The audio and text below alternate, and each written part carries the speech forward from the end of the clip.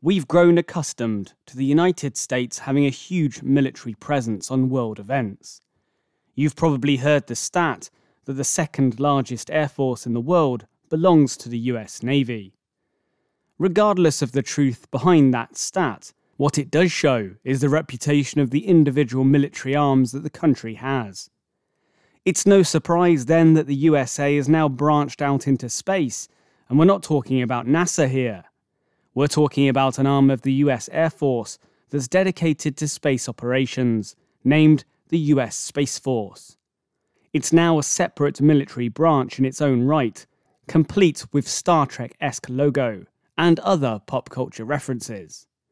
This video is going to look at what you need to know about the USA's newest branch of the military.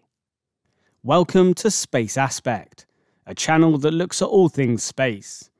If you're enjoying this video, please give us a like, and if you want to be the first to see videos just like this one, remember to hit the subscribe button and the bell. Now, back to the Space Force. The US Air Force has had links to separate space operations for decades now, but this is the first time that an independent separate entity has been set up. But why has this decision been made, and why now? The Space Force was founded in 2019 under the Trump administration, and, as of 2021, Joe Biden has no plans to stand it down.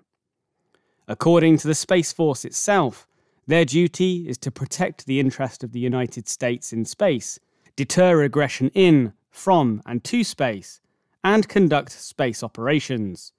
So if NASA is seen as the leaders of space exploration, the Space Force is seen as the guardians of that service.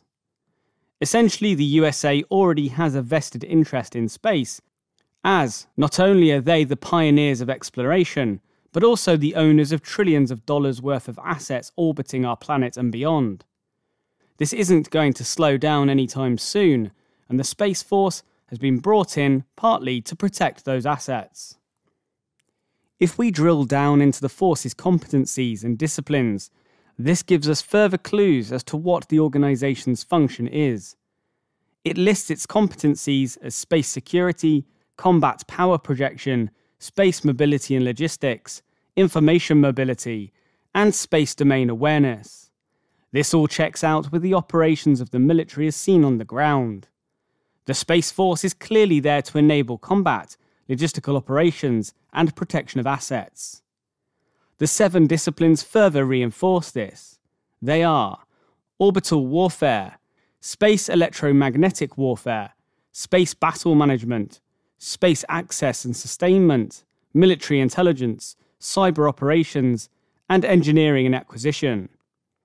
Although a lot of these terms could cross over with other military groups, albeit with the word space tagged on, it's clear that the Space Force is attempting to future-proof themselves with the as-yet unseen prospect of, for want of a better phrase, Star Wars. So this is what it's for, but how is it structured? The short answer is in a very similar way to the Air Force. Both the existing Air Force and the Space Force sit under the US Department of the Air Force. But despite this, both organisations are distinct, and both have their own chief heading them up. Serving below him in the Space Force is a Vice Chief and Master Sergeant. In terms of troop ranking, the system is similar to all military branches.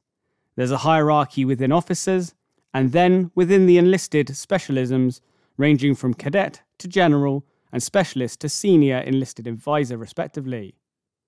In December 2020, it was announced that the members of the force would be known as Guardians, harking back to Guardians of the High Frontier, from an Air Force Space Command motto of the 80s. The link between this and the Guardians of the Galaxy movies won't be lost on many people, and also other references to Guardians in video games like Destiny 2. Guardians may be an apt name for a group of people tasked with guarding an ever-growing collection of US assets in space.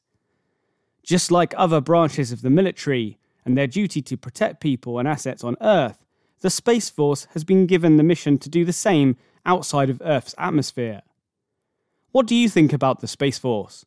Do you think it's needed in modern society, or one large step for man too far? Let us know in the comments, and please like this video if you've enjoyed it.